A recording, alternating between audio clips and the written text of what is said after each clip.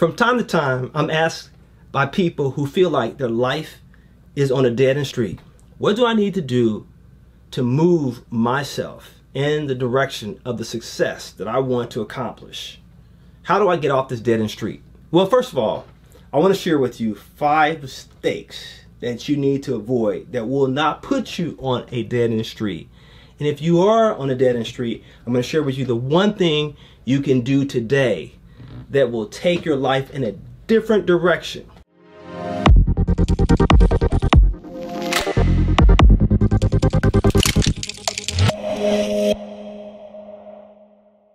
So the first one is for my religious audience. And I'm not knocking anybody who is spiritual. I consider myself to be a devout man of God.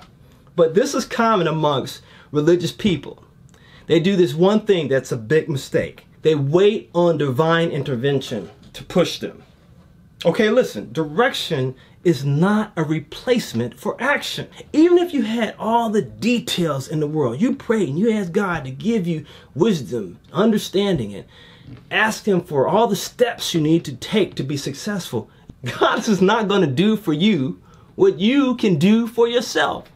So stop waiting for some divine message to push you and you get up and act. Number 2, expecting your parents to work for you or bankroll your life. Now listen, obviously I'm biased. I came out of a single parent household. My father wasn't in my life. So I have this attitude that everything is on my shoulders. If it's to be, it's up to me type mentality. But I've also seen people who had 2 parents who were successful economically, educationally. They had everything that child would need. However, the problem was they relied so much on their parents that one of the parents lived vicariously through their child, and they hindered them from achieving the success that they would have realized if they didn't depend so much on their parents. You with me today? And if this is you, I'm just trying to encourage you to get out the nest and do your thing. All the struggles that you will go through, all the things in life that are hard and difficult will build the mental fortitude and the work ethic that you need in order to be successful. But if you keep leaning on mommy and daddy, you'll never get to where you want to be. Number 3, this is a tough one for my career-minded folks. Depending on your employer to give you direction. Yeah, I get it. You're working at a great company. They're doing great things for you. They are compensating you commensurate with your experience. But if you depend on them to give you direction for your life, you're going to be disappointed because their goal is to leverage your expertise to achieve their business objectives, not fulfill your dream.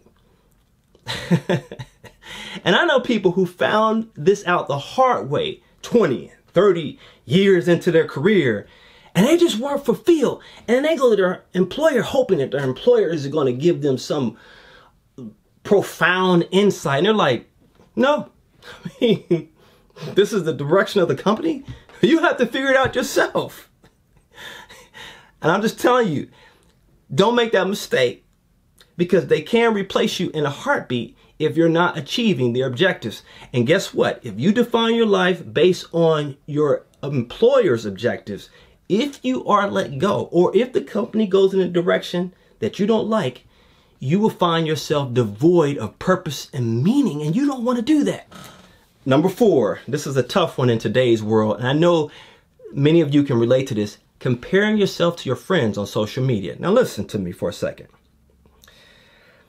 You should never compare yourself to your friends, because what makes them special is unique to them. What makes you valuable is your uniqueness. And so when you start comparing yourself to someone else because you like what they're doing, you like those things about them, and it's okay to admire people. I'm not suggesting that you throw shade or hate on people. But the point that I'm trying to make here is that you will never, ever reach your full potential as long as you measure your success based on someone else's success. Now, let's be honest for a second. We know that a lot of stuff we see on social media is fake. And I know people out there like this, and I'm not hating on anybody. I'm not throwing shade. Trust me. I know a lot about a lot of people. And when you pull back the curtain, you find out that their marriage life, it sucks. Their family life, it sucks. They're not who they're stunting to be. They're flossing and they're projecting themselves to be something that they're completely are not. That's why you gotta be careful with that. You be you. There's the only one you. Everyone else is taken. Be yourself. Number 5. I had to learn this the hard way when I was in the hood. Okay. Waiting until you get enough money to act. Now, I get it. We need money to do things. But trust me, the reason you get money, now pay close attention to what I'm about to say. The reason you get money is because action creates value. And in exchange, you are compensated for the value you generate. Focus on creating value and people will compensate you.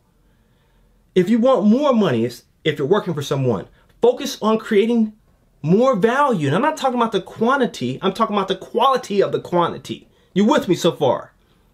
But you don't need money to act. I mean, when I go back in the days when I was trying to get out of the hood and I had nothing, the first thing that I did was use my imagination. So what can I do? What can I do to affect change? And then when I started acting on that, the money came. Now, listen, I just shared with you the 5 mistakes that you need to avoid. And there are more. And if you want more, you can contact me after this video.